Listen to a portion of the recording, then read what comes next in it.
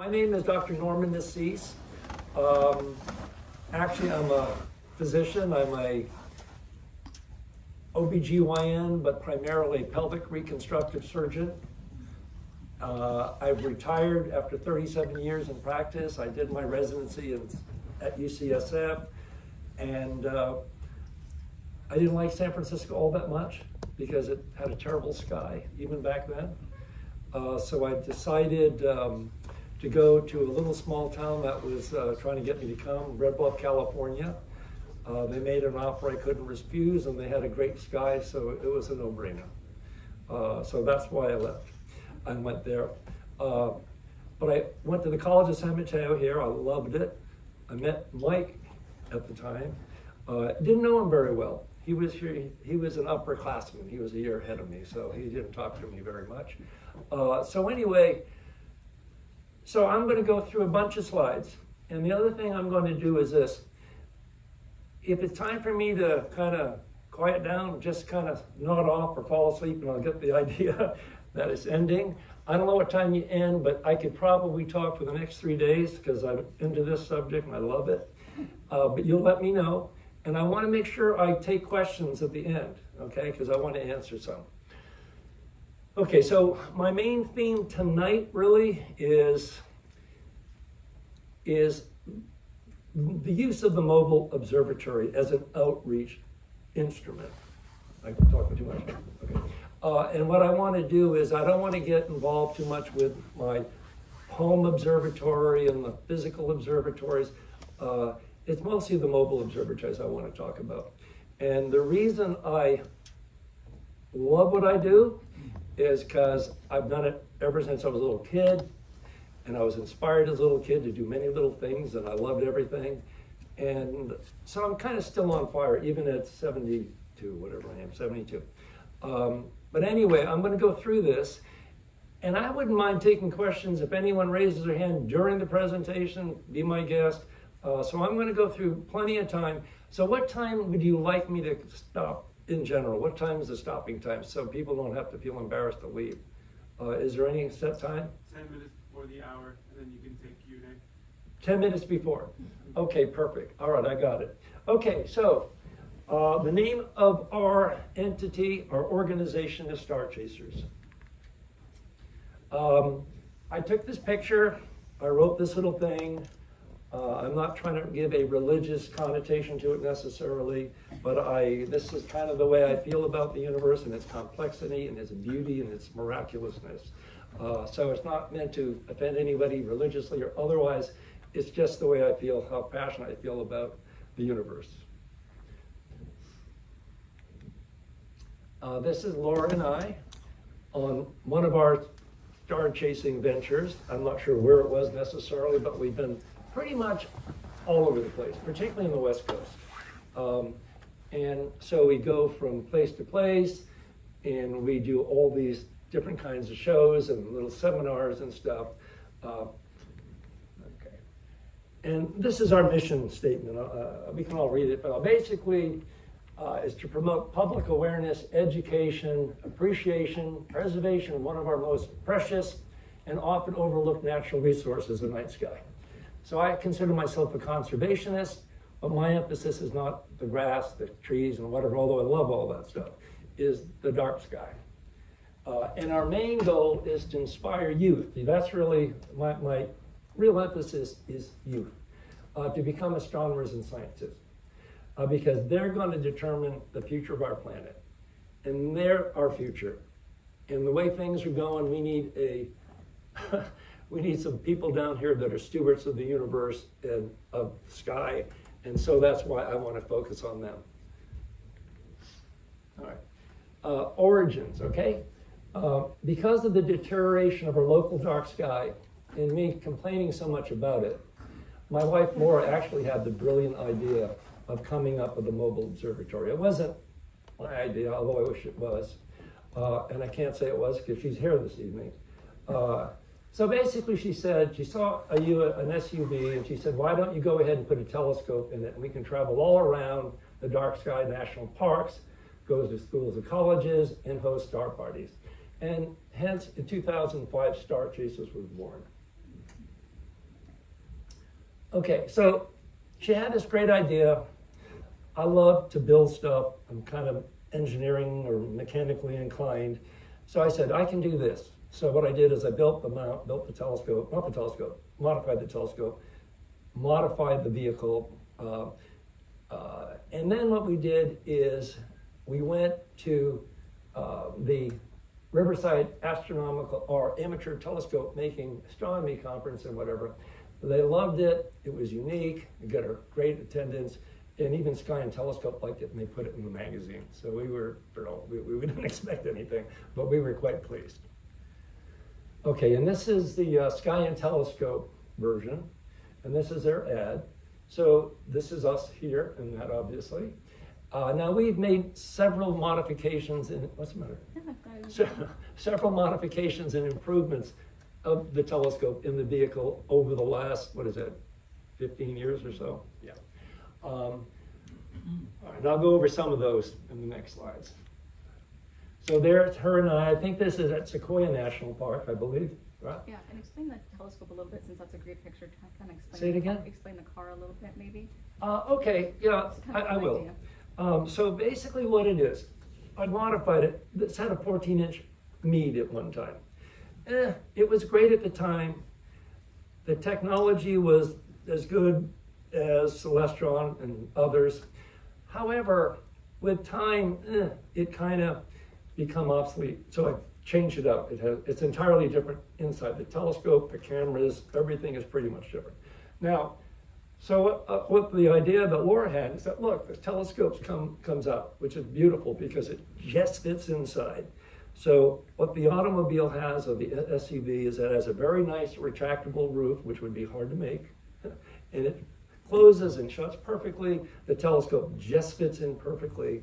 So what I did is I made the lift to take the telescope in and out, and also I modified the vehicle so it would have jacks in the front and in the back, so therefore it would be level. And it would basically take the vehicle off, the tires are off the ground, except for basically forming a tripod, essentially. So it's very stable, and you'd have to push the car to make it move. And it really wouldn't matter that much because the optics and the settings are so fast, even if you shoved it a little bit, within a few seconds, it would be gone. So that's the vehicle. Any questions about the vehicle? Probably not. Yeah? Yeah, you're saying that you modified the optical system, so that's normally an F10, right? Well, no, and I'm going to get into all that. Okay. So what I'm going to do is go into real detail on the optical system. Okay, cool. But the vehicle, pretty much the same. Okay. The lift's the same. It's a different telescope, different software and all that, but I have that broken down, and thank you for asking that. I will bring that up. Oh, okay, here it is. Seeing you asked the question. Okay, so it used to be a 14 Meade. It had its issues. So basically, the optical tube assembly has been modified from its native F10 configure, which is slow. Small field of view. I guess I'll read it from this way. Small field of view to an F2, which everyone, I think most people know here, is fast, large field of view. And to do that, I took the secondary mirror out of the director plate, but a Hyperstar lens, Arizona Hyperstar, they make an F2 reducer. I think it's pretty famous. And that changes it from an F10 to an F2. Don't look through the back of it. There's no cameras in the back. All the cameras and everything are in the front. So it sits out the corrector plate. And it makes it amazingly fast. In a way, it's so fast that you don't even need a drive. Because my seconds and pictures are being taken on a video camera, I'll get to that. So it takes me about 3 minutes to integrate an image. Because there's a lot of light coming in, and it's fast. And it's a large field of view. All right, so the F2 configuration, being faster and having a large field of view, is perfect for viewing the galaxies and nebulas. It is not especially good for viewing planets of the moon because they're that big. And you don't get much magnification at F2. However, those were better seen with a higher F number, like the native F10. They're great for that. But for galaxies and stuff, not so much. Now, because of that, and because all these little kids and a lot of people want to look through a telescope, so what I did is I designed a mobile 8-inch telescope that I could roll around, and it would adjust for kids and adults. Because I felt bad one day. I was out at a place and this little boy had a broken leg and he couldn't look at it. So I put the telescope on a table and I said, that's kind of a bummer. And then a lot of older people have a hard time looking through the telescope and a lot of taller people can't do it. So I made it so it would fit their height. And that was cool, and I liked that. And it was something I could figure out how to do, and I love those kinds of issues and problems to solve. Okay, now, the reason I love the new Celestron that I have is this. It has CPW telescope control and imaging software. Now, what's really cool is I have at home a bigger telescope, a plane wave 14-inch Chaserz telescope with all this junk on it, and I have a plane wave equatorial mount, and it's awesome. It's a motor, magnet-driven motor, no noise, no periodic error, nothing. Fast, quick, beautiful, and the software is awesome. And you can, once you get it aligned the first time, once only, it has this, I think I'm going in front of myself. But what the software does is that, like some softwares, like what his telescope he showed me today. What's the name of it? EV scope. Yeah. So what it has is that you point it, it has, in my case, I have a StarSense camera on it. So it senses what's up there. It sees what's up there. It compares it to a bunch of different photographs or data sets. And from that, it can find where it is. Before, you'd have to triangulate. You'd have to go to this Vega and then over here and this and that. And you'd hear during shows a lot of cricket. So that got really frustrating. So what we did is we made that kind of recognition software. It made it so much easier. Within a minute, we could set it up, which is cool. Particularly if you're traveling to different parts. If you're at home in the permanent observatory that I have, it's easy. It's already set. You just turn it on and you're there. But when you're traveling all over the place, that's not the case. Okay, so now the other thing is, and this kind of come up later on in this, the telescope and everything can be controlled over the internet, which is nice. So I have a 10 megabyte speed up and down, and it's very fast. So I have it where that if I'm not at my house, unless I'm somewhere else and I want to do a show, one of my companions that we'll see here can actually run it from his house on a microwave dish to mine onto the computer and run the telescopes and do this imaging. So I can sit up and have the fun and just do a lot of chatting. So it's really cool because what I did with that, and I'll show you later on, I put it on a website so it's free for anybody. So if you wanted to go out there, or you did, or someone that didn't, that had a telescope and that wanted to broadcast on a worldwide internet, we can do it for free. So that's one of the things. I'll talk about that a little later in the case. It's not a medical case, in the presentation. All right. So that the Star Design camera, or that StarSense Digital, basically takes a few pictures, analyzes pictures against the internal database, similar to fingerprint matching, and automatically aligns the telescope. And again, it takes about 3 minutes. And there's no user involvement, which is nice. You just put the button on and it does its thing and it finds where it is. And it goes perfectly from spot to spot, or star to star. Now this is these are all fairly new additions, or at least up to tech, because back in 2005 I had none of this stuff. And it wasn't nearly as cool, I didn't think. What? It was bad. It was bad? In 2005. Oh, 2005 was bad. A lot of crickets back then. And then what we do is we use a Malin-Cam DS26 air-cooled digital video camera. High-end, beautiful, quality images, great company. If you have any issues, they fix it, which is really hard to get these days. And it has very sophisticated, cool applications that you can use it for. And then most recently, even in Red Bluff, we've had industries come in, Home Depot, stuff like that. And it's, even where I lived, which was absolutely black, you can see the Milky Way hanging out, it's deteriorated over the years.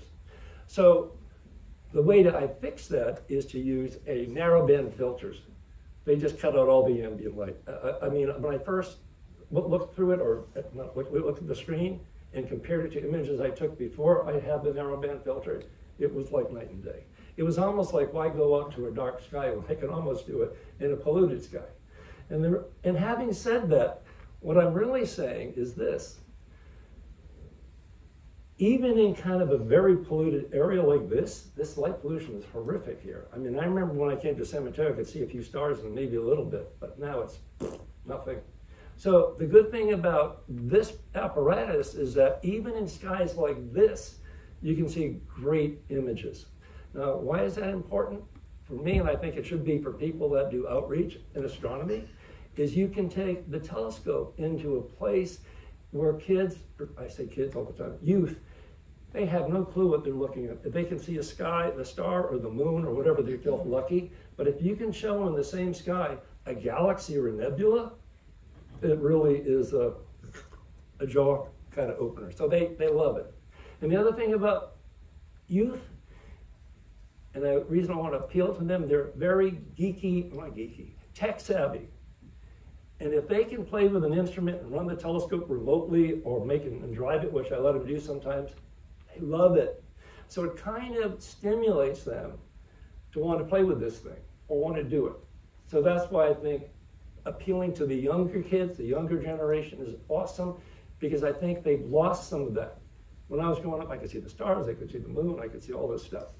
Galaxies, maybe a little bit, but now it's different. Okay. I just happened to show this one. This is just in my backyard. Now, as being a physician, I have access to a lot of junk they want to throw away at the hospital, and I'm there to grab it. So this is the bottom of a power wheelchair. Oh, I'll show this. I have a pointer here. Even better. Okay, so this bottom is a power wheelchair. Okay, this here is a linear actuator off of a hospital OR bed. And I can go up a delta of maybe 15, 18 inches. So I can get it really low and really pretty high. That way no one has to bend over the eyepiece or anything. And it's kind of a fun thing to roll it around, because the kid goes, oh my God, what's the telescope moving? Yes, it is. Is it very stable? Yes, it is. Because that thing weighs a ton with all the batteries in it. So in the back of my SUV, or my Envoy mobile observatory, I roll it up a ramp, take it with us. So if people want to look through an eyepiece, I got one. If they want to see the moon, the stars, and the planets, there it is. So that gives them a way to actually physically pull the eyepiece and look at things without thinking it's coming over through a magic computer screen or something. So that's kind of a more personal touch. A lot of the kids like that. They want to see the moon. They see the moon, they're, wow, they love it. There's my grandson looking through it. We just finished it up, so he's trying to see if he can make his eye level down and move it around. So that's basically what it is. So he can hold it in his hand and do all the adjustments. That thing right, oh, how do I go again? That thing right there is where I can move it and turn it and roll it around. So it's kind of cool. It's heavy otherwise, but with it being able to be moved so easily, it's easy to do. Okay, now, even my area in Red Bluff, it's not as black as it used to be, not as dark, not as nice as it was. It was disappointing. And that was actually one of the reasons I built the mobile observatory. However, I also have a permanent observatory at that location. Now, during one of my trips to Lassen Park, one of the rangers said, hey, could you come to Hat Creek Observatory? I'm sorry, not Hat Creek, no, that's up the road. Dye Creek, and give a little presentation or whatever. And he loved it, and he said, look, we have this big area, would you bring it out to our place? And I said, I think what I'll do is I'll build you a mobile observatory out there, because what I wanted also is I wanted to be able to run the telescope from home and have the black sky, because it's it's a dark sky designated area. I think it's about 40,000 acres, but I have a slide on it, I think. So I can go in my house, run the telescope from the house and look at the images in my room, and it's pitch black out there, so the images are awesome. Yeah. So it was kind of selfish in a little bit, but yeah, they like it and I like it, so it worked for both of us. And Scott Hartage is another member. He's part of what we do, and he's in charge of that observatory at that place. Again, 40,000 unfragmented acres of land. I mean, it is awesome. It's no mountains. It's just horizon to horizon. So that's really cool. Now, that mobile observatory has the exact identical features of the Envoy mobile observatory. They're both about the same age, upgraded wise. And that way, no matter where we are or what observatory it is, even the home, the mobiles or whatever, they can all be run with the same software from a remote location. So, having said that, I've even talked to one of the hotels in Hawaii, where we go sometimes, and I said, hey, I can present a sky show on your roof and help you guys out because they have a small telescope and we can project it up there from a location in Red Bluff and have it real time. So we've been thinking about that. Now this is the mobile observatory I built for the one at the Dye Creek Observatory. There's a telescope coming through the roof, shoots up through the roof, and there's the telescope here. And this is a lift I built for this particular model, this design. And the reason, oops, here we go. Thank you, Laura. So the reason I built it this way is I want to be able to not freeze to death in the winter and be outside and taking pictures. And what I do, you don't want to jump up in the car and have all the telescopes jumbling around. So I made it so that it's like kind of a lunar lander kind of thing, where the actuator, the feet come down to the ground, and then from there, it lifts the base all the way up through the roof. And it's isolated so it doesn't touch the frame. So you can walk around, have coffee, watch on the monitor, and the telescope is stationary, which is kind of cool. And you're inside. And your screens are inside. So it's kind of nice in that regard. Any questions so far? All right. And it's air conditioned and cool and heated when you freeze them to death. Okay, who we are, I'll go through this. This is my lovely wife, Laura. RN, BSN, PHN, whatever that is, what's that? Something, public health nurse, and also a SAE nurse, sexually assault team. She's the co-founder. She's really the one that actually invented it, Richard, think of the concept. Now, she was raised in Cedarville. Very incredible dark sky, beautiful place.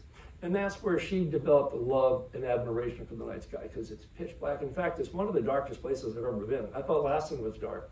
I think Cedarville is much darker and much better. Now, this is my friend Brent. I met him over the internet. He saw my article in Sky and Telescope and realized, God, I live 18 minutes away.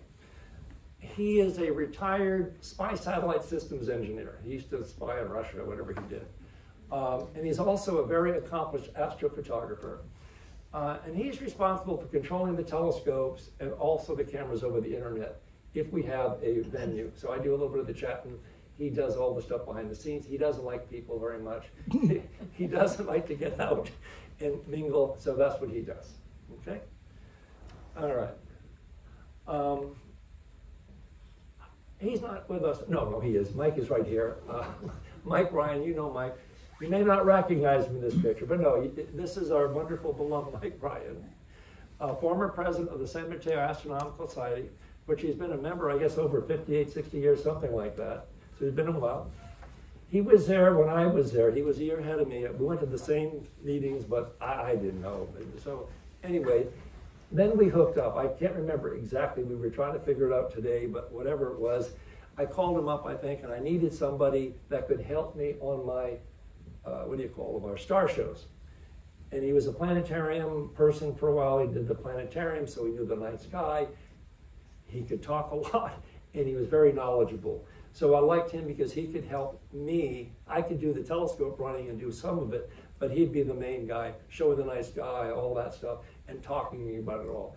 That would keep me busy to try to fix what was going wrong with the telescope at the time or whatever. Okay. And he doesn't have white hair either.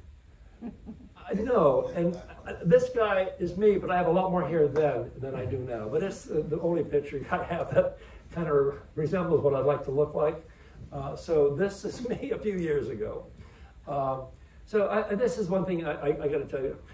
I have no formal astronomy training whatsoever. Everything I've learned, I've picked up reading Sky and Telescope magazine since I was 10 or 11 and doing that. In fact, I retired after 37 years. I'm 72. My first class in astronomy was this year. So it's kind of fun to say I've had some formal education now, but not much, like a few months. But anyway, I'm loving it. I'm also an amateur astronomer and telescope maker, obviously. And I was the one that designed and built the Star Chaserz mobile and permanent observatories. So, and I operate and maintain the observatories. Now, I found these pictures. My mom recently passed at 96, but she had a big box of pictures and stuff. So I was trying to find some earlier days. So the nice thing is that I had a very difficult time when I graduated from the university to figure out what I was going to do. Was I going to go be a doctor or astronomer? So the thing is that this is me. Oh, what? I went back. How do I do that? Okay, so in 4th grade, I read an article on something out of Look magazine, a Life magazine, about how primates and chickens and all this stuff develop embryologically, and I was just super fascinated. So from that, I decided I was going to get an incubator, and I was going to get fertilized eggs, and I was going to incubate them. And then I was going to take them up in various stages and see how they all happened. And there's something in biology, phylogeny or ontogeny recapitulates biology. So it's really a cool concept, and I loved it. So that was my medical kind of start. And then when I was a kid, I lived in a college town. My mom and dad had really no formal education, but I was fortunate to live in a college town, and all these school kids and would say, hey, I don't know, there's a library up the road. If you like the sky, which I did, come in, go to the library, I get your library card. So if you look here, that says, I think it says Jets and Rockets. My friend, that's an old book. In fact, I'm trying to get it on Amazon. I think they still have that book. And that's my next door neighbor, Bobby Thurber. He's studying snakes. So early on, I was very interested in science, and this is how it's kind of started. Okay, now, this is the thing. This is a telescope that changed my whole life in terms of astronomy. The next door neighbor had this telescope, no cameras on. I put all that, and it was made. It was an 8-inch telescope. He made the mirror at home, ground the mirror. He built the parts from World War II parts, and he had it in his backyard. And I went over. I looked over the fence. And said, "Oh my God, what the hell? I love this." So he showed me He showed me through the moon. He showed me the moon one night, a quarter moon. I was mesmerized. So I used to knock on his door almost every night and say, "I want to see that. I want to look through the telescope." And he said, "Look, just take it. I'm kind of sick of you, I think." So he gave me the telescope. So from there, I repainted it, refinished it, refurbished it, and I wanted to take a picture of the moon. I know people did it then, but I wasn't really sure if they did. But I remember they had Tri-X film. Any oldies up here that remember Tri-X film? Anyone remember that? Anyway, yeah, okay, good. So Tri-X film was it. And if you look at the camera, that's a bellows camera, right? Not a modern camera, right? So I went to the local camera shop. I said, "Can I buy a camera? I don't know, I have $2, right?" So anyway, that's really all I had. So he said, "Look, kid, I have an older one. I use one in the back room. I'll let you have it." So what I did is, he said, "Now you have to take it apart. You put a piece of frosted glass, get it focused, then you take it out, put the film in there, carefully so you don't expose it, then snap pictures and hope for the best. Most of them were hopes for the best. I got a few returned from whatever store or place I did. So that was my astrophotography kind of stuff. So that was my first telescope. I think I was 12 years old or something there. And at 14, I built this first one. That was my first telescope. 2 years later, I built. Now, you might say, I didn't build this. No, I didn't. My brother was an engineering student, and he built this crude drive, but it worked. It had a synchronous motor, a lot of periodic error, but he built it and it worked. So I incorporated it into that. That way I don't have, it would drive itself, and it was equatorial, all that stuff. And I also made it so this tube, it was a sonovoid cardboard tube I used from some construction site. I put it on some rollers, put fiberglass on it, sanded it down 1,000,000 times, painted it, put some end rings to make it look like the telescopes on magazines, and then there it was. So I had that for all. That was my little pride and joy. I even had setting circles here and there. So it was fun, and I could roll it in my back deck. Once I finished my residency in San Francisco, that was a long time. So in 1984, I graduated. I started my observatory in 1986. This was my first observatory in '86. So concrete, a lot of concrete and steel and whatever. So here I am a few years back. And this particular model I designed, I've never seen one like it, but my wife wouldn't let me have too big of a footprint. So what the building did is this rotated. The building rotated around in circles. And also, I can show you another picture of it. So there it is, they're making it, blah, blah, blah. And that's what it's done. So this is the light here. So what this thing, the whole building turned 360 degrees, 180 this way, 180 that way. And that I hooked up, that little roof hole, I hooked up to a actuator arm from a satellite dish. And I could yank it off. That way I'd have full view from the horizon all the way to the zenith. Okay? That was my observatory for quite a while. And in it, at the time, I had a 20-inch Dobsonian with a equatorial platform. So it was really cool because it also was a equatorial mounted telescope, all in compression. But it fit into the observatory well, it was easy to move, easy to use, and it actually ran. And the interesting about this Dobsonian thing, when I was in high school, I went to where my brother started his training as an engineer at City College. At City College, I met Mr. Dobson, and I don't know if any of you guys know him. He was a character. I think he was a monk or something. So he taught a telescope grinding, telescope making thing. So when I went to Riverside, he was there, very, no fancy stuff, nothing. And I asked him where he was going to sleep, because, there's this monk walking around in a black robe, and I didn't want him not to have a place to sleep. He said, no, I sleep in the telescope tube. So anyway, that's how humble he was. So he slept in that telescope tube. All right, got to move along, right? All right, there we go. Okay, now this is a setup at Lassen National Park. So this is kind of how the setup works. All right, here I am controlling the telescope. This is the screen. I think that's M51 we're looking at. There's the telescope. There's the camera. Now that's the f2 lens. That's the f2 reducer. The camera's on the top. So obviously we don't look through the back. It's all downloaded, like your telescope, the one, and it all comes out on the camera instantaneously, which is really cool. And what's nice about that particular thing, when you have a big crowd like at Lassen Park, when Mike and I went out there, you'd have 200 or 300 people, and they could all sit down and look through it.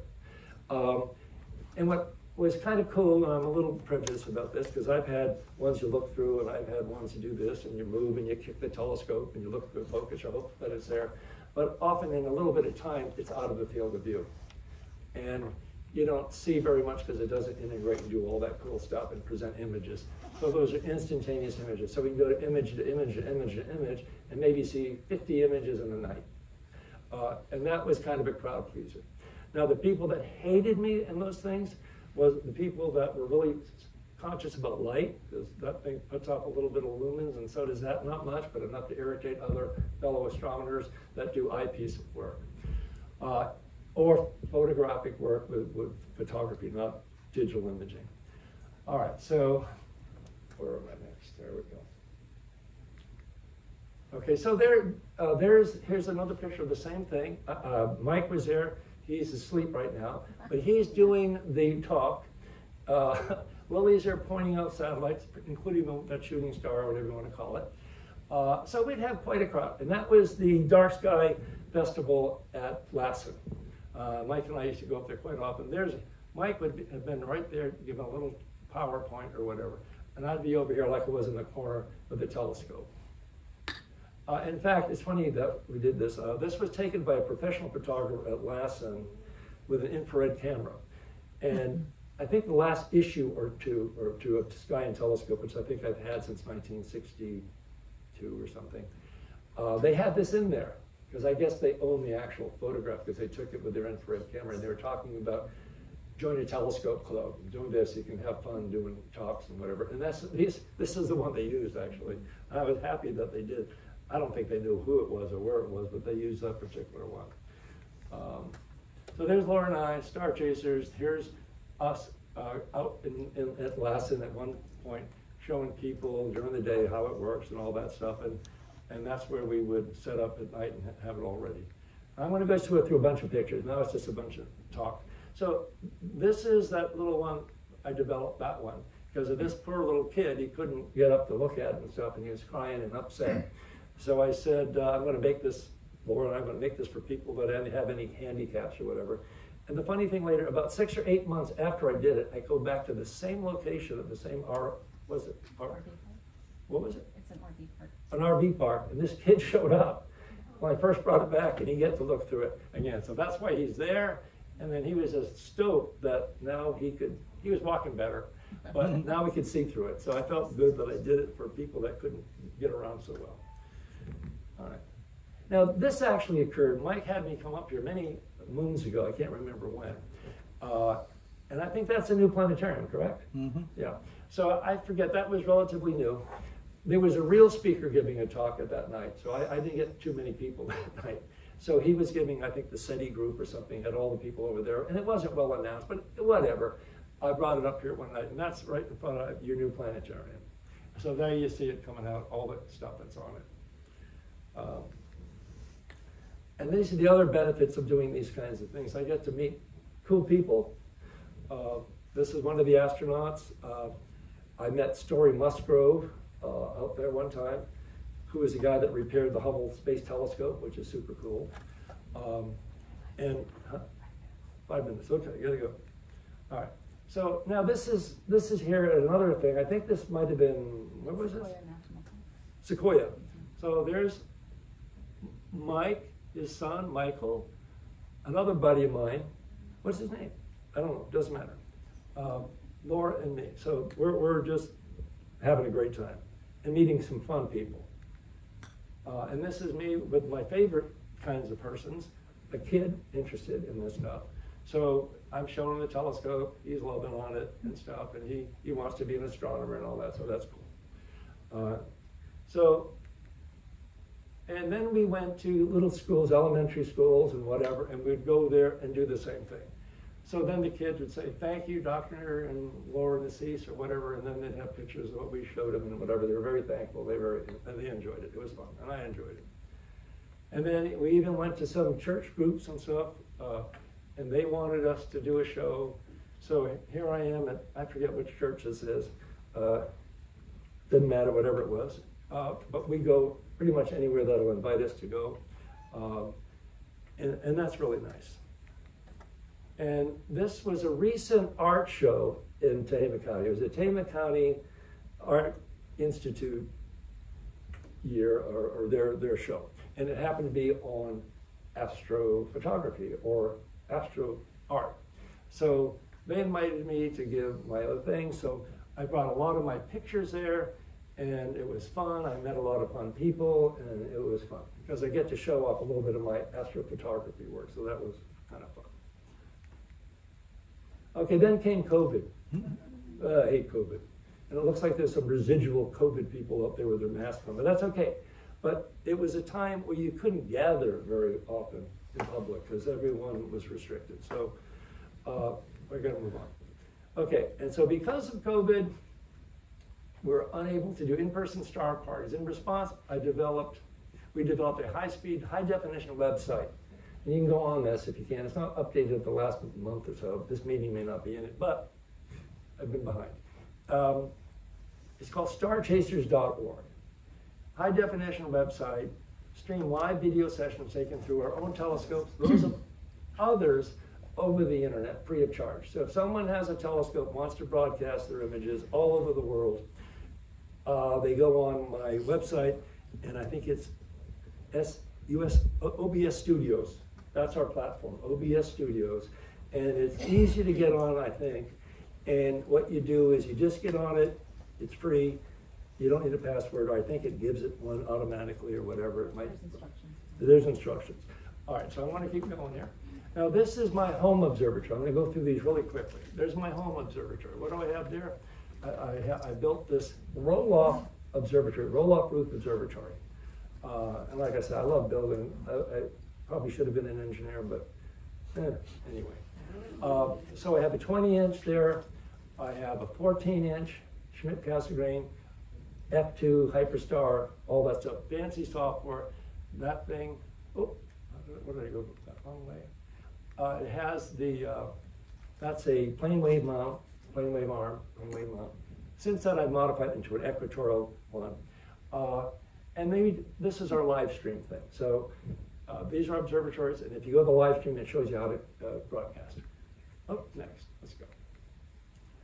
Okay, since then I built additional observatories, both permanent and mobile, housing additional specialized telescopes for the purpose of photography, deep sky objects such as galaxies and nebulas. That's kind of my thing. I love that stuff. So here's a different view closer up. So what's cool about this, again, I live on the side of a hill. Didn't want to take too big of a footprint because I already have another one out there. So I got to have that much and have to build it over the hill. So that's that. And what's nice about that, they can open and close in a minute. I'm out there running it, and then I'm done. I get tired, shut it off, pull it back, close the door, and we're done, which is really cool.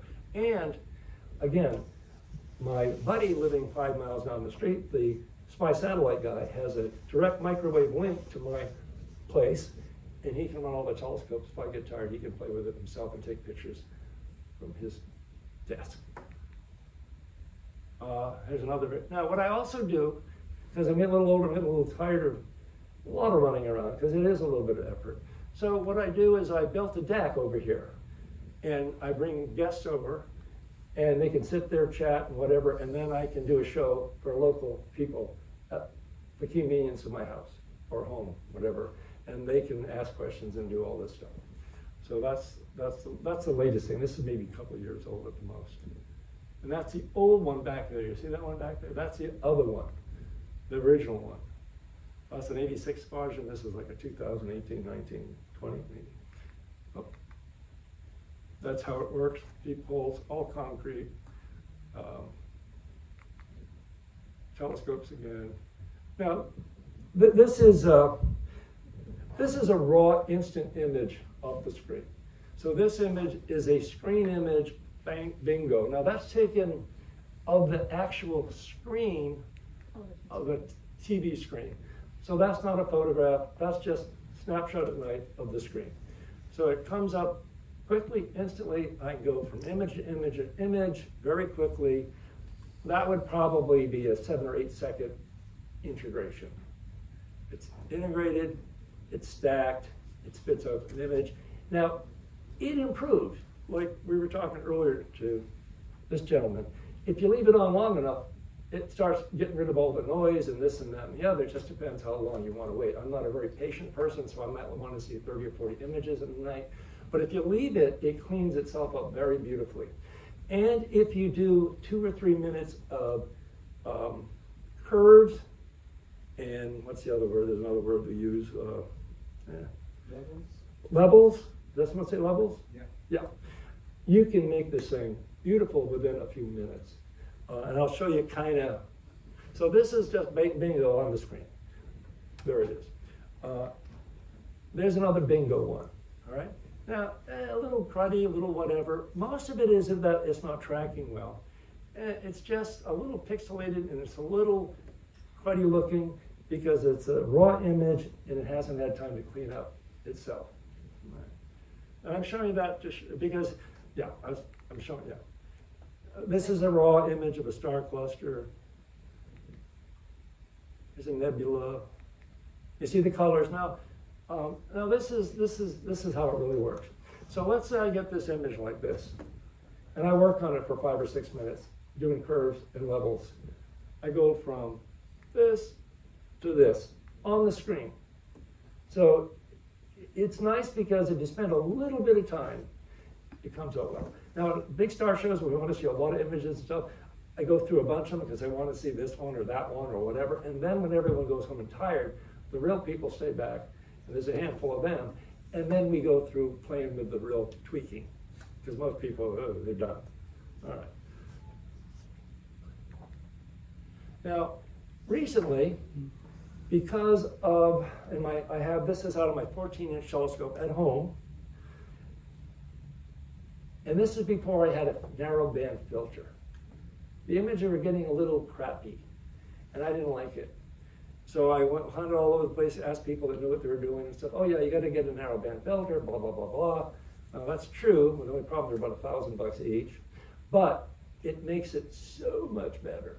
So I can go from a kind of a lousy image to, I think this is a nice image. Would people agree? Sure. Pretty good image, right? And the other thing is those colors are the colors you see, and which is really nice. So there's no adding color to this or whatever. That's the picture I got.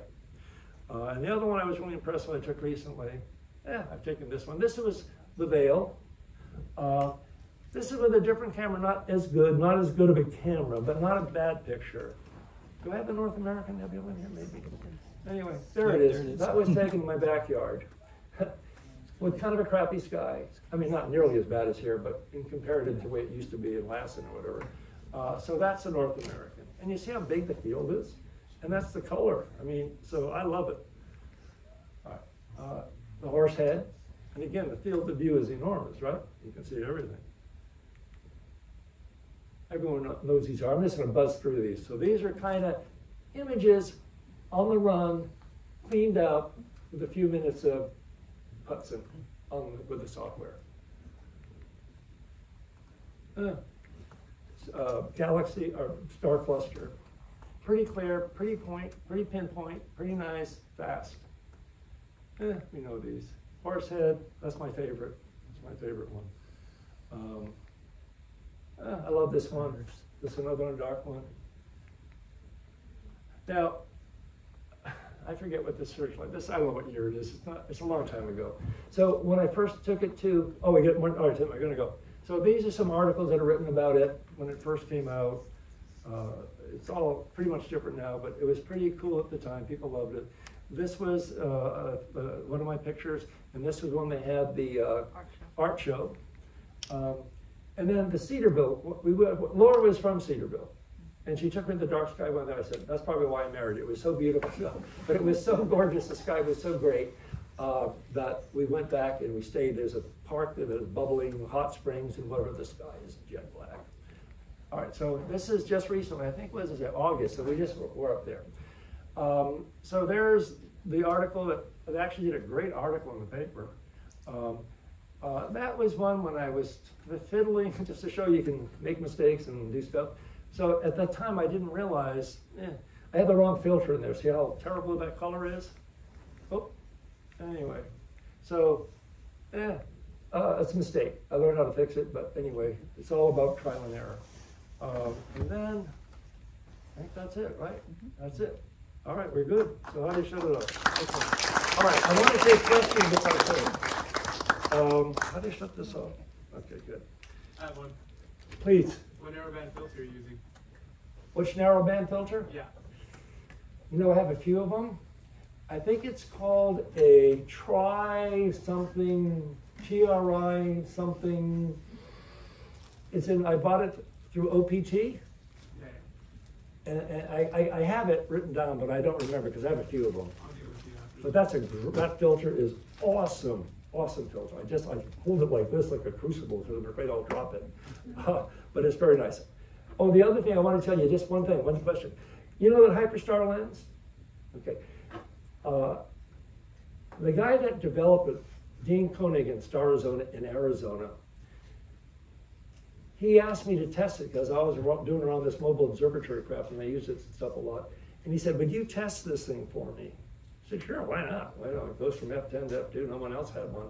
So I had the original prototype, and I felt pretty cool. And then he sold thousands of them, right? But the cool thing about it is that they have that 10-inch Celestron with a Hyperstar on the International Space Station. I thought that was pretty cool. And in fact, he went to entertain the president in a star party at the White House. That was pretty cool. Other questions? Yes? So I'm thinking about a pure white light galaxy image, like the Sombrero Nebula. Yeah. Like the Sombrero Galaxy, for example, with an appropriate light pollution filter, like what's worked for you. Yeah. Is the key to bringing out contrast in that image, just at least a few seconds of integration and stacking That's that all occurs it during is. that time. That's all it is. Seconds. And you don't, the levels and all that other work makes it nicer, but that's not the foundation necessarily. It isn't the foundation. I can tell you why it's so easy to do. I can do it there if I can have 2 or 3 minutes to mess with it. Now, I'm not as good as my friend, the guy that sits at the computer 24/7, because that's all he does.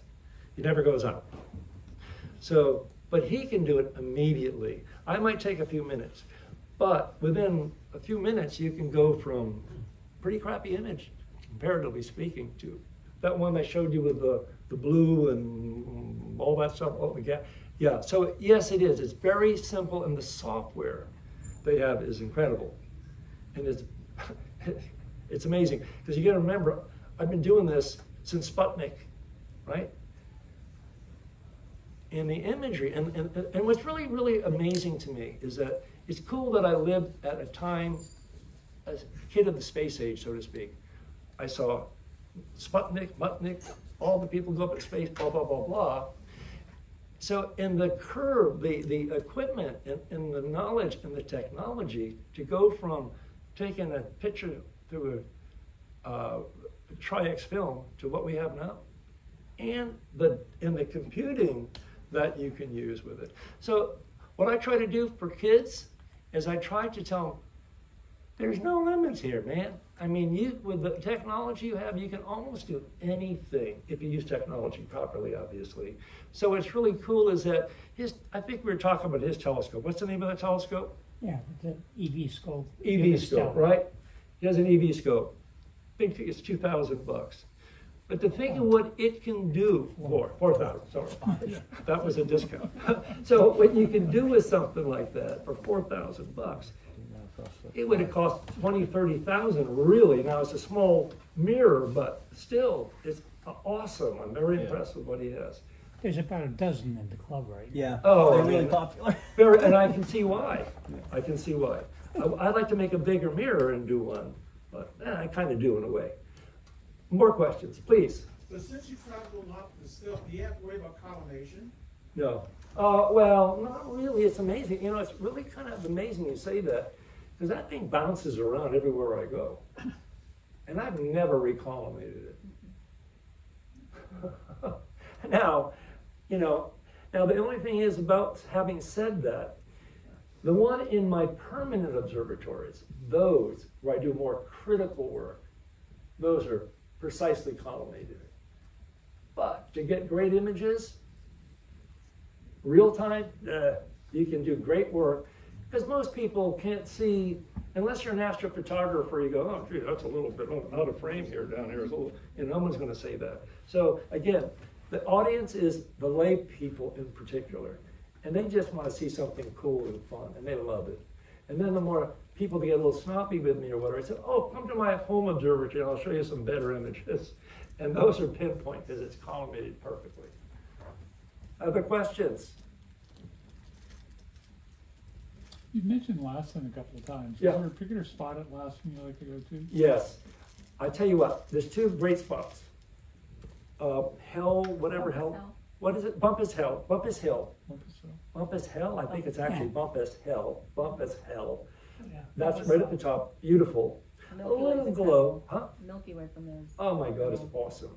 However, I like the visitor center, the Kukaluka Hookah, whatever that visitor center is. And I like that because there's food and drink in the bathroom. You get older, you need a bathroom. The South Visitor Center. The South Visitor Center. So that's my favorite spot because I don't need a perfectly dark sky because the telescope does the work for me. Now up there in the mountain, if you don't have all the equipment and stuff, you got to have a little better sky.